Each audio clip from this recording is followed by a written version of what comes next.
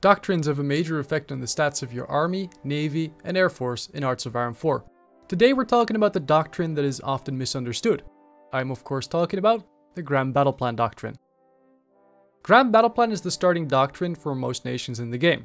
To understand the strengths of this doctrine, we're gonna have to go through the different paths. Unlike Mobile Warfare and SFP, Grand Battleplan only has two different paths. We'll start at the beginning though. GBP starts by giving the entire army more total entrenchment and entrenchment speed.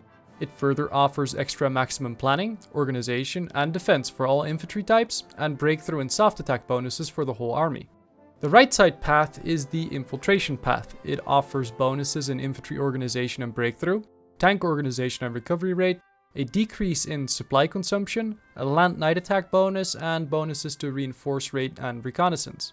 These bonuses are a bit of a fusion between Mobile Warfare and Mass Assault, but are in their own way weaker than what either of those doctrines would provide. Plus, it misses the strengths that make the Assault path much more potent.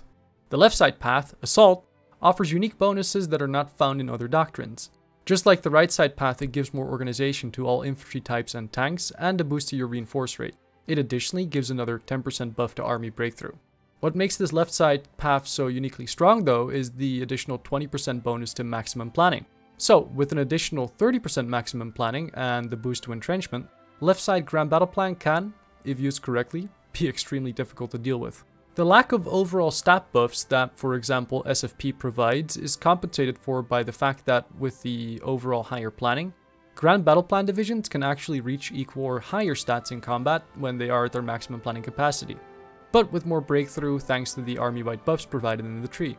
Once they have taken a position, GBP divisions are also more difficult to dislodge thanks to their ability to entrench faster to a higher total entrenchment than other doctrines.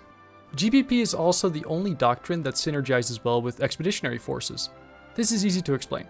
Normally, buffs provided through doctrines only apply to the divisions made by that specific nation. So, when you receive expeditionary forces, they will retain the doctrine of the original nation and your own doctrine bonuses do not apply to them. However, the maximum planning provided in Grand Battleplan functions more like a national spirit, as it is not directly bound to the units you've created, but rather your army as a whole, expeditionary units included.